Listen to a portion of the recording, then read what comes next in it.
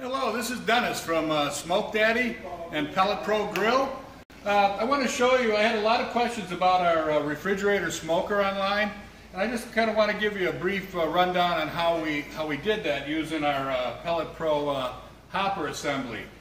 Now, using an old refrigerator is your best bet. I mean, you need something that has a porcelain lining, and you can see here, this one worked out really well.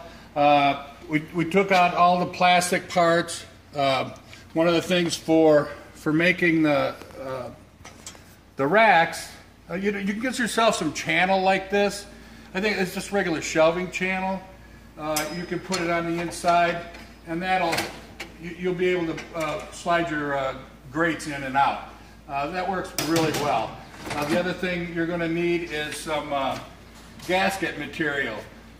This is Fire Black 220 pan material. We've got that. If you go look at barbecuegasket.com, any one of those, you'll be able to find that out. This one we put 3 racks in here. The top 2 we're cooking on. This bottom one we use for our water pan. It helps catch all the grease and that. Let's go over to the other one here. This is another one that we're making. We're right in the process of it. This one we're going to put the hopper assembly in from the right side. Our hopper assemblies come universal. You can put the controller on either side, which makes it nice. We determined where we wanted to put the hole, and it comes along with the gasket. For that, and I'll show you in a second how we determine where to put that. What we do, here's the RTD probe. I put that in the middle somewhere in between your racks. Now let's go over here. Now when you get your fridge, always make sure that it's porcelain lined, and it's going to come along with all the Freon and all that. Let's just make sure you get somebody that you can trust to get rid of that. We don't want to pollute too much.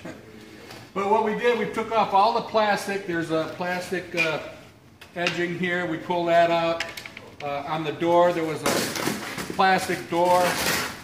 And what we did, we covered it with some stainless steel. I mean, you could use some regular 13 gauge as long as it's not galvanized. Now, once you pull this plastic out of here, you can use some flashing, aluminum flashing for housing. It's an angle, and I could show you back over here, but you get the idea. And what you want to do, a lot of them are filled with fiberglass. Just make sure that it's not something that's flammable. And I took a piece of this and held a torch to it, and it doesn't burn. So that's good enough. You're not going to get this thing up to 900 degrees. You're going to be doing low and slow cooking. So the way we determined where to put the hopper assembly is we decided it's got to be up off the bottom a little bit, because you want to put a pan under there to catch any grease. So we determined the height. You can go from the bottom of this or the ground, whatever, you got to get a dimension. And we like to go up about 1 inch off of the bottom there. So I determined where that was. I put a mark. I determined where the bottom was. And then we put a mark here. Then I put another mark over here and ran a piece of tape. Now I know that's where the bottom of my fridge is. So for our template. Now this is the template that comes along with it. What I did, I marked the center here of where everything's at, and I just line that up and just determine where the bottom of the tape is as close as you can. You can pretty much feel it, and then just make sure it's even along here, and there you go. Then mark it however you feel comfortable doing, and then cut it out. You'll have to probably get a longer drill to go through there. Now the other thing is the venting. It's real important to get some good venting in these, because they hold the heat so well that you just got to get that airflow in there. And one of the things I like to put in there is in the bottom, you can come over here, is a vent like this. You can get this size bigger or whatever, and I'll show you on the other one how we did that.